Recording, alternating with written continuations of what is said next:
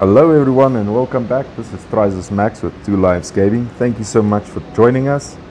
We are playing Airport Simulator Tycoon First Class. Please like and subscribe seeing as you're interested in this sort of content. And for our returning viewers, check it out. Our medium flights are busy. We seem to be doing pretty well with them as well. I have gone and checked up on some of the services and so on. So today I want to make sure that we understand what contracts mean before we start signing contracts. We've had various questions about certain shops not working, they're getting rent but not PAX, that sort of thing. And I think I might have found the solution to that. So let's go over to our contracts over here. In the beginning, we start off with fast travel here. Let's go into fast travel. You can see my relationship is maxed out at 1,000. It doesn't climb farther than that. I don't know if I've got more ranks, but thus far it is one of our oldest airlines. All right, when we go in here, we've got a general view of the type of airplanes that we'll expect. Also gives us an idea of how many passengers and how much income we'll be getting per flight. And then we've got airport services, very important there. So this airline requires us to do refueling. Now I want us to go over to the PAX area. When we get into the PAX area, we can find that there are PAX expectations. Now these little dots down here is the expected quality that they require. Alright, so we can see that PAX from fast travel will be expecting food and drink and facilities. Now I think facilities might be something like let's go into our building here and we'll see.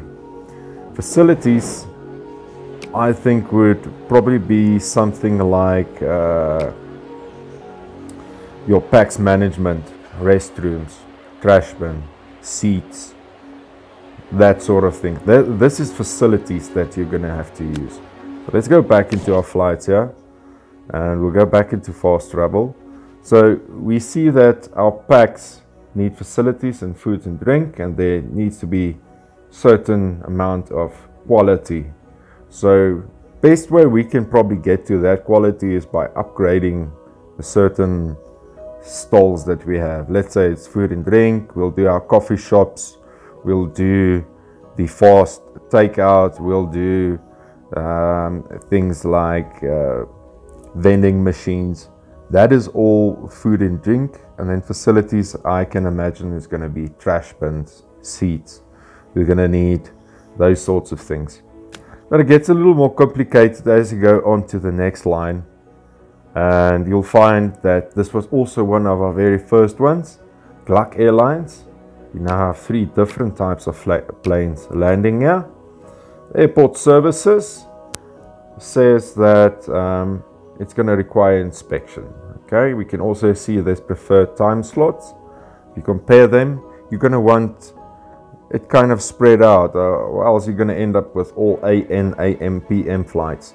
Let's go over to the PAX here. Now we can see that things are changing a little bit here.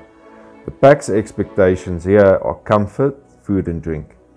Alright, so seats, that counts then as comfort. You're going to have to find places to sit and get them to relax. I see that they've got that little chair thing when I stand up, and they found a nice place to rest. And then terminal sign, I'm still trying to figure out every 6 minutes. But yeah, when we see what they need, it's comfort and food and drink. So we've got those sorts of shops. Now we're going to move on to Aerodessa. A little bit more complicated. Right now, the services we can give them is food and drink with refueling. Right? Let's go over to their PAX. Now things start getting very interesting here, because not only do they want comfort, facilities and food and drink, it's not that they want the facilities and food and drink that much, I think, but what they are looking for is comfortable seats, there has to be lots of trash bins and toilets for hygiene. And these are the first ones looking really for shopping.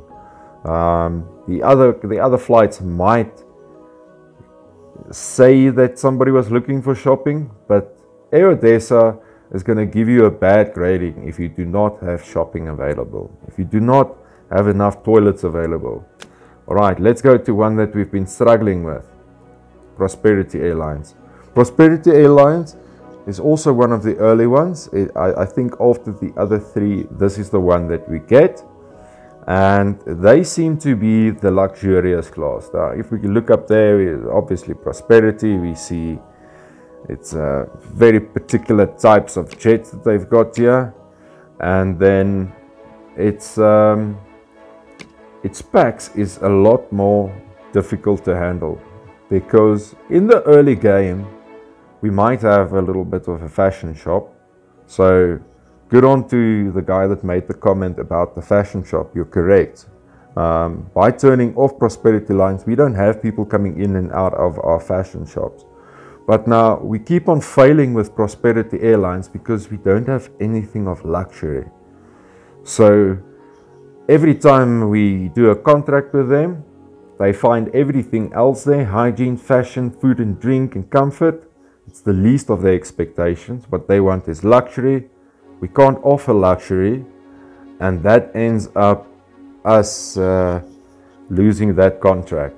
Okay, so how did we realize this? Well, this was when we opened up with Worldwide Airlines.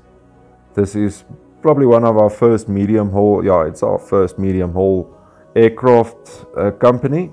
And we can see here that the services that they require are basically all the services we have available right now. So I don't know if it's going to say when it needs a pushback, but there is a service here that I can see it's not showing. Let's go to the PAX and see if it shows there. All right, what it is not showing here is that one of the things that we need an international passport checking station for this. So this is not marked here, but let's go over to the PAX. The PAX, in comparison with Prosperity Airlines, everything except entertainment has changed with the idea of having high valuable things. So they're a bit easier to handle because we can supply them with most of these things. It's just entertainment I'm finding a bit difficult right now. But you'll find that the fashion shop is also being used now. So let's go in there and we'll sort this out once and for all. You can see there's cash hanging above my fashion shop here.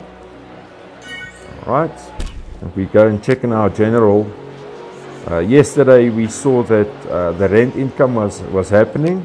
We take a look at our services today. We can see that we are now making a daily sales cash with the PAX. So big up on that. If you're going to start building buildings and certain stores and so on, see what your contracts require from you. These little faces, I can tell you that one, it was probably going to be one of our Gluck Airlines. They wanted some comfort, but we'll be remodeling maybe our airports a little bit. But what we need to keep in mind is when we start signing these contracts with airlines, we're going to have to make sure that everything is in line. So let's say I wanted to take Jurassic next, and it's one that I've been wanting to push for a while. So we'll probably get one eventually. Let's go see what we're going to need for them. We're going to need a lot more entertainment. So up until the point where we can say that our Worldwide has been fully satisfied with entertainment, only then should we really sign this contract with Jurassic PAX. Now, this was only the requirements for PAX. So I thank you so much for joining us. We'll do another one. We'll do it everything on the outside. See what is required for your airplanes, things we haven't done, things we have to look into. All right, everyone, thank you so much for joining. This is Max signing out. Bye-bye.